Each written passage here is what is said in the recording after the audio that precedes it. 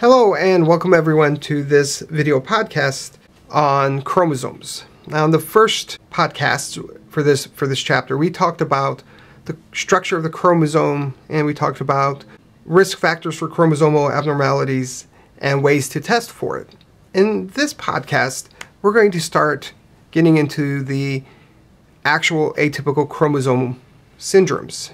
And I'd like to begin with this diagram, which we've drawn once or twice or maybe 100 times. But remember, you start off life as the zygotes. You go through these various stages. Remember, you form this morula, which is this big ball of cells, and then that moves into this blastocyst, where you start to form this inner cell mass, which then ultimately becomes the baby. And then you go through gastrulation, where you start forming tissues, and ultimately it implants on the uterine wall, and ultimately it develops into a fully formed being. Now, for this to happen, an amazing set of events has to occur, and it has to occur at the right time, and the right genes have to be turned on, and it's almost like an orchestra where everything has to be fine-tuned and ready to roll, so to speak. Any deviations can lead to a spontaneous abortion. And when we start thinking about atypical chromosomes, it's important to remember that anytime the chromosome number or chromosome content changes, we run the risk of having this pathway blocked. In fact, we know that greater than 50% of known spontaneous abortions are due to a chromosomal abnormality. And this is just of the known spontaneous abortions. There's a lot of spontaneous abortions that occur that the mother never knew she was pregnant. We also know that only about 0.65%, so less than a percent, of newborns have atypical chromosomes. So because of this, and the fact that so many we know are lost during development, there is apparently a pretty efficient screening mechanism that we don't completely understand, but it stops the development of most embryos that have formed that have atypical chromosomes. Now I want to begin our discussion of the different kinds of atypical chromosomes. And I'm going to divide them up into two categories, and then we're going to spend more time talking about each individually. And the first category is going to be chromosome numbers. First, let's define what a euploid is. A euploid has the typical chromosome number. So for humans, that would be 46. We have 23 pairs of chromosomes for a total of 46. We also have a case known as a polyploid. We'll spend a little bit more time talking about polyploids, but let's introduce it here. Polyploids have an additional chromosome set. So usually we have 2 copies of each chromosome. So that is, as we set up here, 23 times 2. A polyploid might have 3 copies of each chromosome. So that would be 23, in humans anyhow, it would be 23 times 3, which would result in 69 chromosomes. And same thing with 4. You could have 4 copies of each chromosome, and so that would be 23 times 3, or 92 chromosomes. And we're going to come back to this in a moment. And then you have aneuploids. Aneuploids have fewer or greater the number of chromosomes compared to the euploid. Now for our purposes, amongst the aneuploids, we're only going to talk about trisomies and monosomies. A trisomy has 1 extra. And we'll talk about some examples of trisomies in a little bit. So an individual who is a trisomy, they will have 47 chromosomes. They have, the euploid, remember, is 46, 1 extra would be 47. So for instance, Down syndrome has 1 extra chromosome, 21. So they would have 47 chromosomes, they'd be a trisomy. monosomy is one fewer chromosomes. And so these individuals would have 45 chromosomes. Now what I'd like to do is spend some time talking about polyploids and aneuploids, and then I'm going to go in and talk just a little bit more about things that are not chromosomal number problems, but chromosomal structural problems. But let's start with polyploids. So polyploids. So remember, a polyploid has one or more extra sets of chromosomes. Unlike aneuploids, polyploids have an extra chromosome of each chromosome. So for instance, instead of having 2 of every chromosome, they might have 3 or 4 of every chromosome. For the most part, when we think of polyploids in humans, most that we detect are triploids.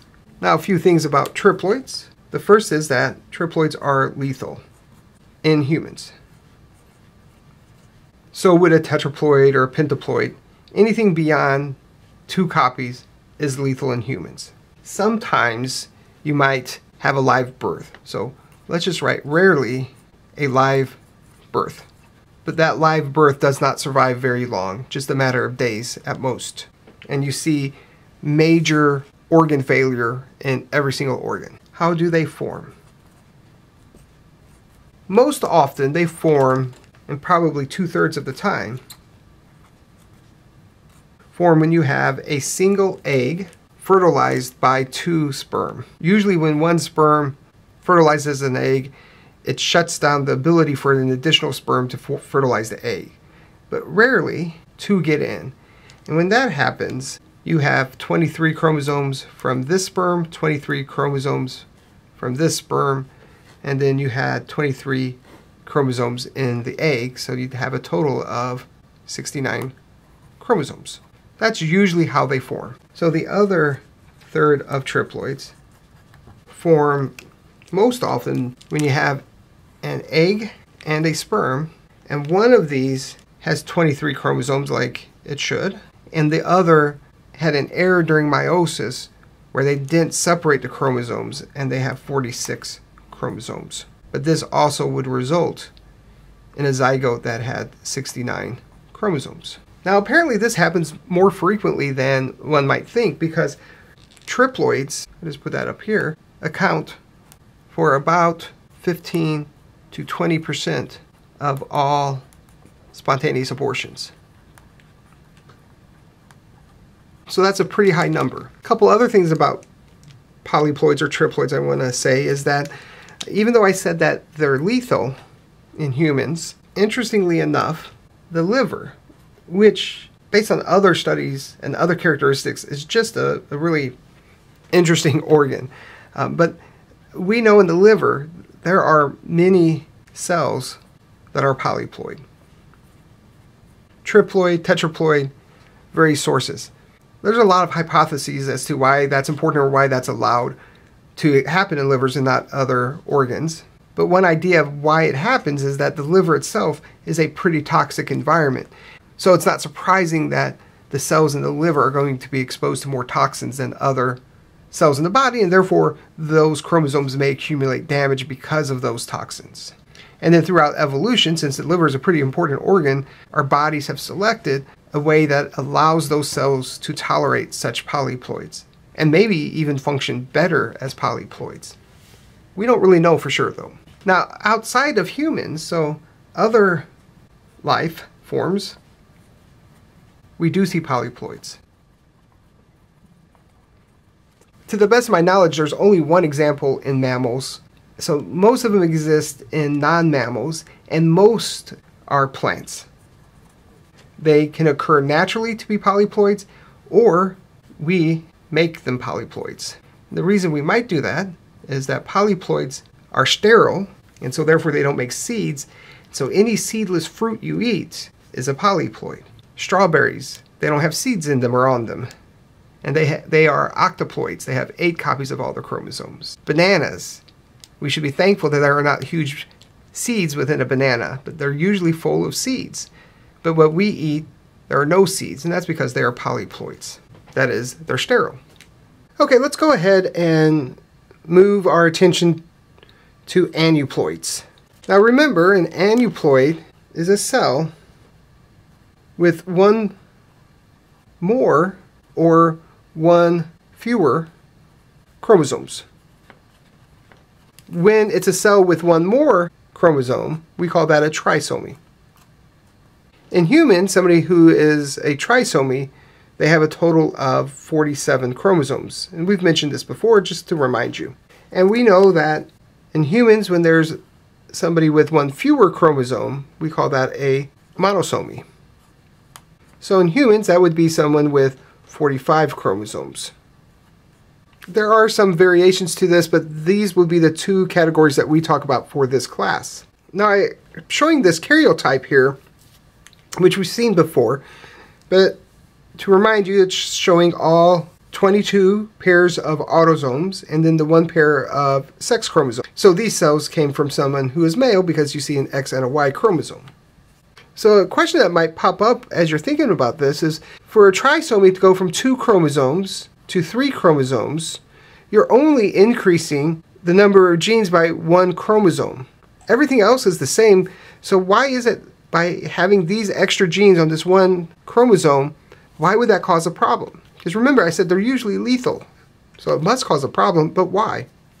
Likewise, one might think if you go from having 2 copies of a chromosome in a euploid, and you lose one of those, and now the cell is a monosomy, you still have one good copy of all those genes. So why is it that this is a problem?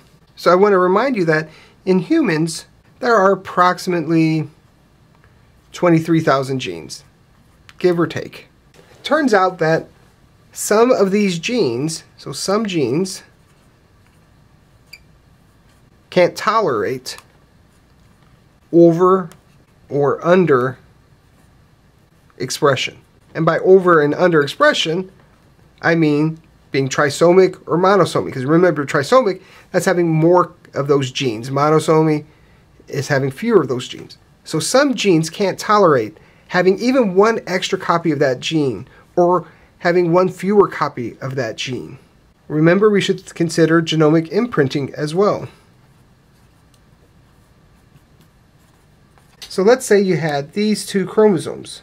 And for the sake of argument, let's say there's a gene right here that is genomically imprinted. So maybe the copy we get from dad, the paternal copy, is expressed. But the copy from mom is not expressed. And in this example, we'll assume that the gene is essential, that you need that gene to be expressed. And so if you lose one of these chromosomes, that could be a problem. If you lost this chromosome, just considering this one gene, that would be less of a problem because that gene's not expressed. But if you lost the chromosome on the left, and now you're losing this gene that is expressed on this chromosome, because it's not expressed over here, and so now you're no longer able to make this gene work because it's gone now. So genomic imprinting could get rid of imprinted genes. And I guess to complicate matters even more, there might be a second imprinted gene on this chromosome. And maybe in this case, the maternal one is expressed and the paternal one from dad is not expressed. So in this case, you really can't lose either of these chromosomes, because in one case, you're going to eliminate this top gene, and in the other case, you're going to eliminate this bottom gene. So you really need both. And this one here, I'm going to put balance of proteins is important. Not for all proteins, but for some it is. And so let me explain what I mean by that. And so we'll draw our 2 chromosomes here, and we'll make genes here. These are different genes. These aren't the imprinted genes I was just talking about. And usually in a cell, using this as our example, both genes are working, and both genes make a protein. It's transcribed and it's translated, and you have these 2 proteins. And in some cases, as in this hypothetical case here, having too few proteins isn't sufficient, or too many isn't sufficient to do a particular job in the cell.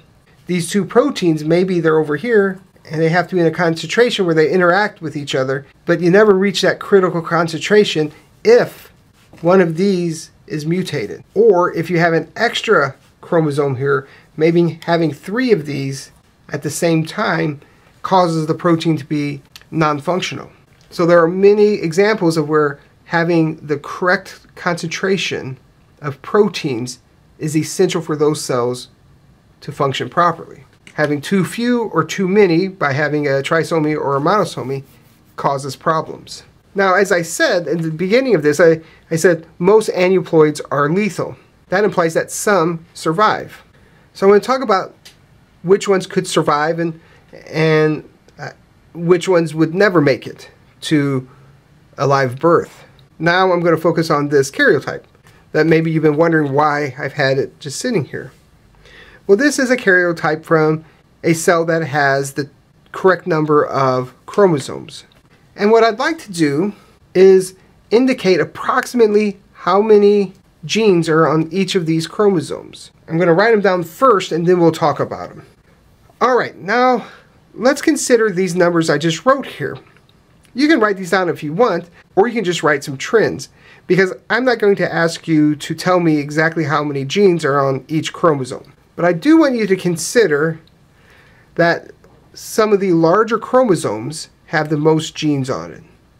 Some of the smaller chromosomes have fewer genes on them.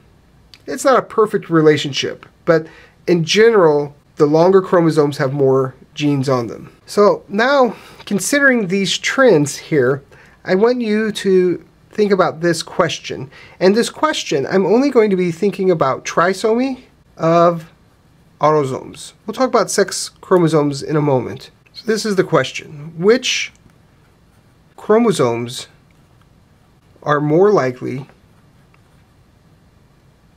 to be found as a trisomy in a live birth? And again, look at everything except X and Y here. Which ones are most likely going to? And I'm going to give you a hint, there are 3 of them. And so you might look at this and you might say, well, let's start with the 3 lowest number of genes. 13 has few genes on it. 18 also has relatively few genes on it, as does chromosome 21. Those are the 3 chromosomes with the fewest genes on it, and consequently are the only 3 trisomies that can survive to birth.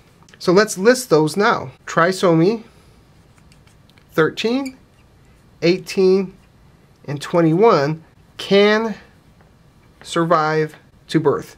Now usually they don't. Usually a trisomy 13, 3 copies of 13, or 3 copies of 18, or trisomy 21, 3 copies of chromosome 21, don't survive to birth, and they die during embryonic or fetal development. And the reason they survive is because it's less likely that they're going to have a gene that causes a failed development. So again, 13, 18, 21 survive, or can survive, because they don't have a lot of genes on them, and the genes they do have on them, they're more likely to tolerate being a trisomy. So the next thing I want to ask is about monosomies of still autosomes. And so the question is, which of these would more likely tolerate having only 1 chromosome? And the answer is there are no examples of a surviving monosomy in the autosomes. So 1 copy only of any of these chromosomes, 1 through 22, results in a spontaneous abortion. Something else I should say is that we know that trisomies and monosomies, even though they don't survive, occur in each of these chromosomes. They just lead to spontaneous abortions.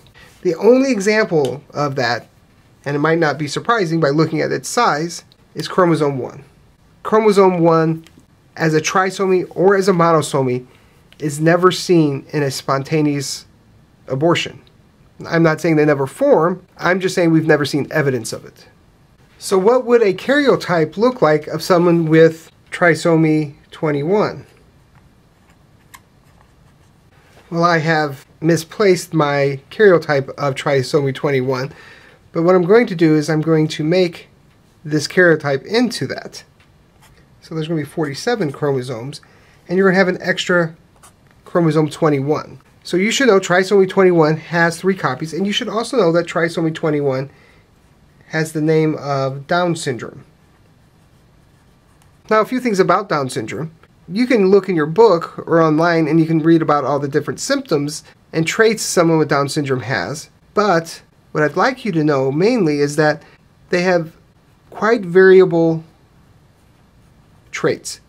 One person with Down syndrome might need to be institutionalized or in a hospital their whole life because they can't take care of themselves, while someone else with Down syndrome might be able to hold a steady job. Maybe he has finished high school, maybe has taken a few college classes.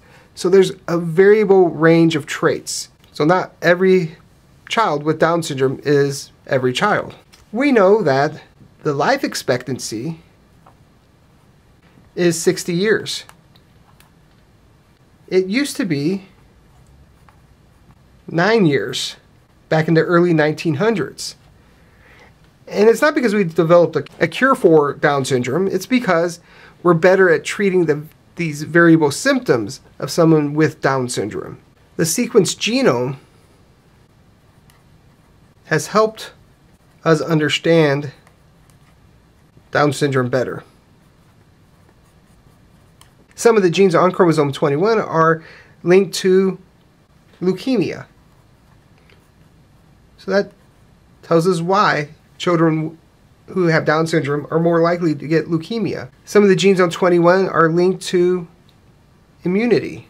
And so by changing the number of those genes, it explains why people with Down syndrome have a much more severe reaction to influenza or the flu. One of the genes on chromosome 21 we know is linked to Alzheimer's disease,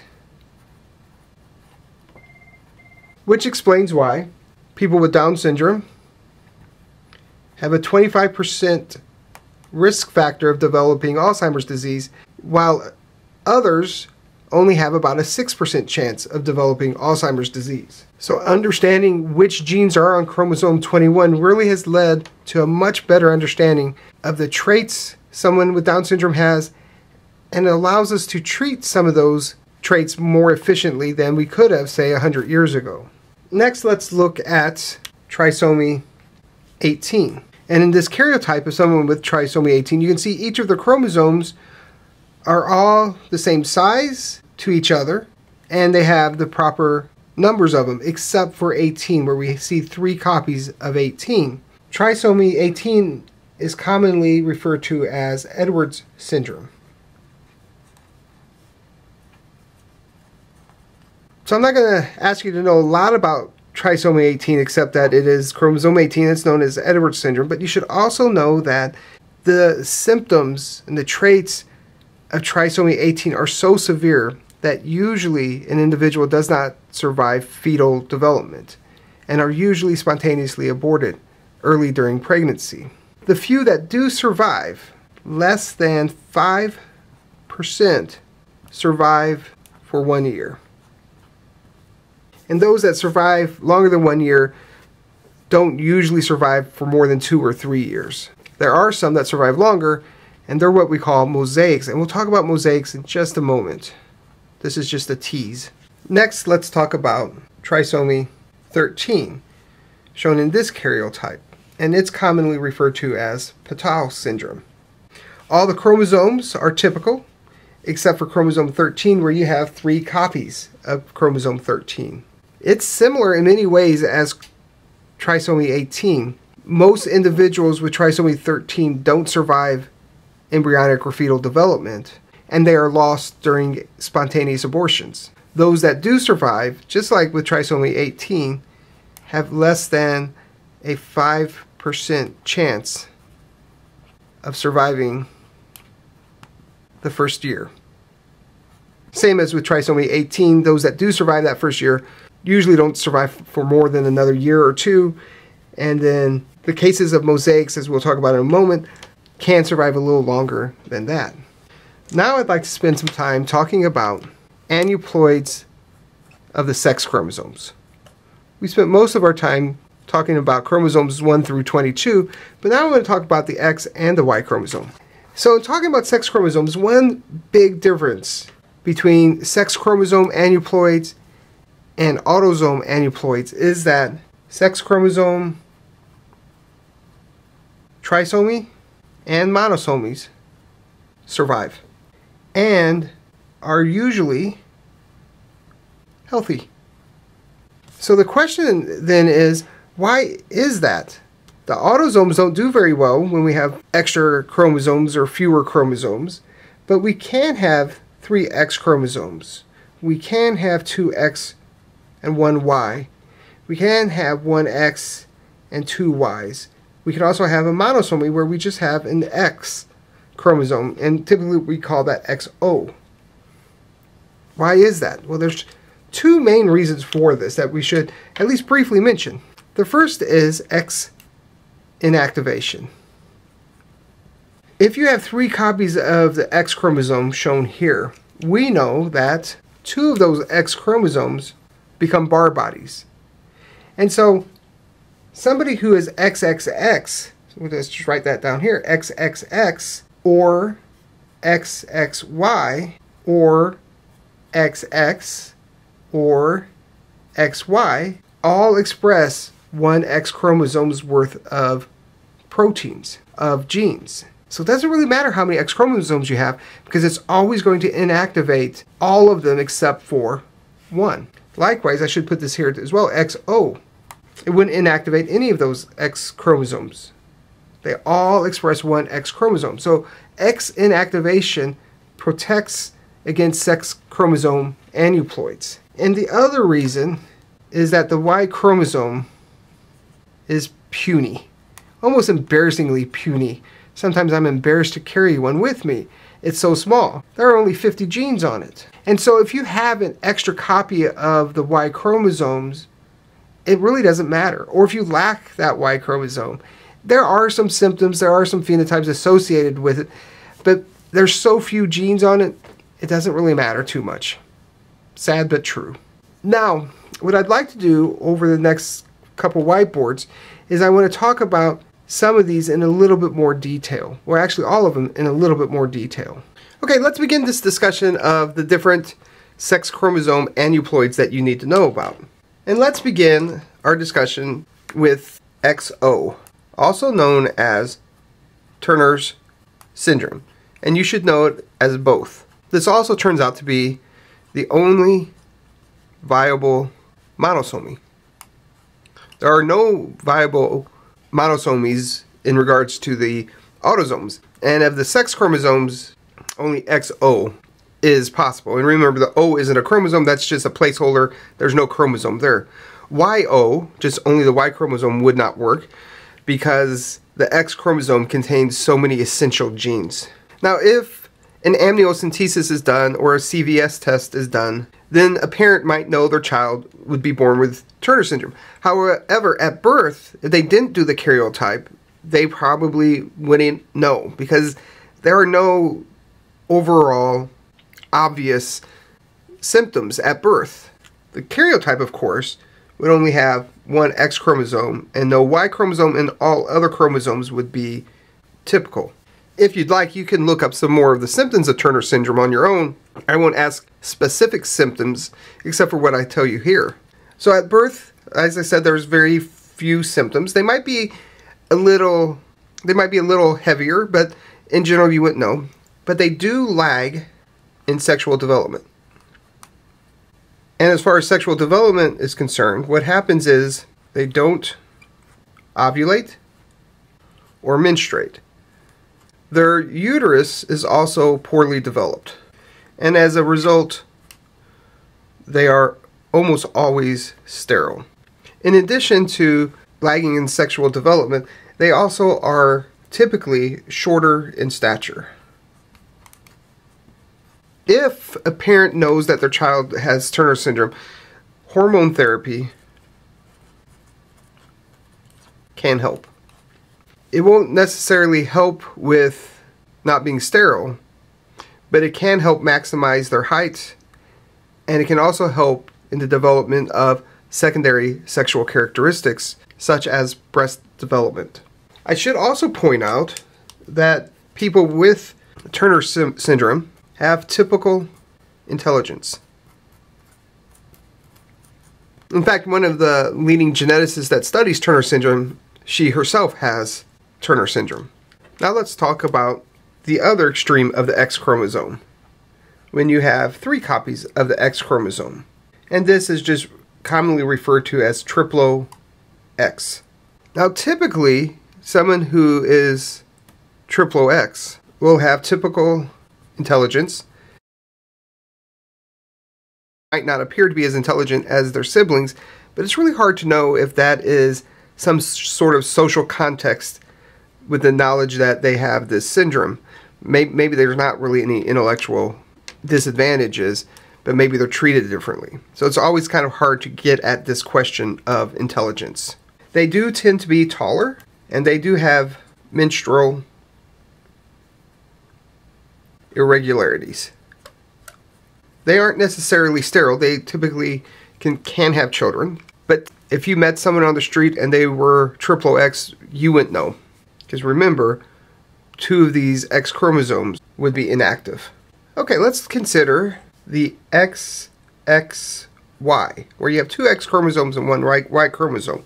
And here you see that on this karyotype, everything looks typical except 2 X chromosomes here and 1 Y chromosome here. Now this is the first sex chromosome aneuploid that we're talking about, where the individual would present as being male. Turner syndrome and triplo X, since they lack the Y chromosome, they would have been typically raised as females. Someone who is XXY, they are referred to as having Klinefelter's syndrome. As with the other sex chromosome aneuploids we discussed, someone with Klinefelter's syndrome would have typical intelligence. There's a good chance if you saw somebody with Klinefelter's, you wouldn't know they had Klinefelter's. Now, as they develop, they tend to be taller. They tend to have longer arms and longer legs. Their testes and prostate gland, which is important in semen production, are underdeveloped. They either have no or little pubic hair, and often have larger breast tissue. Now, because the testes and prostate glands are underdeveloped, typically someone with Klinefelter's syndrome is sterile. Some in vitro fertilization studies have shown that there can be success at helping them have children, but usually it doesn't work. In fact, the main genetic or chromosomal cause of male infertility is that the person has Klinefelter's syndrome. All right, this last one I want to talk about is XYY. 1 X chromosome, 2 Y chromosomes. This is named Jacob's syndrome. As we saw with our other sex chromosome aneuploids, they would be predicted to have typical intelligence. They typically are larger. And because they're larger and in some cases develop faster than someone else, sometimes it's been shown in some psychological studies that they're treated differently. And because of that, people with Jacob's syndrome have sometimes been, and because of that, there have been some who have mischaracterized individuals with Jacob's syndrome as having intelligence, psychological, and aggressive tendencies. When those studies are done in a more scientific way, most of those previous findings fall away. Except for the fact that sometimes when somebody looks a little different, unfortunately, different expectations are placed upon that person. And so sometimes people with Jacob's syndrome do struggle because of that, but by and large, it's probably more to do with the people around them and not necessarily the person with Jacob's syndrome. Now, one final symptom of Jacob's syndrome that you should be aware of is that they sometimes can be infertile. The other sex chromosome aneuploids that we talked about are almost always associated with infertility. In Jacob's syndrome, it's not quite as strong of a symptom, but they do have a higher risk of being infertile. Well, this is a convenient place to stop this video podcast. In this video podcast, we continued our discussion of chromosomes, but focused more on what happens when you have extra copies or when you have fewer copies of those chromosomes. In the next and final podcast for this general topic of chromosomes, we're going to talk about what happens that leads to these alterations in chromosomes, and we're going to talk about how chromosomes can be altered in their structure that can lead to phenotypes. If you have any questions at all at this point, please make sure you let me know. If not, I'll see you on the next podcast. Bye for now.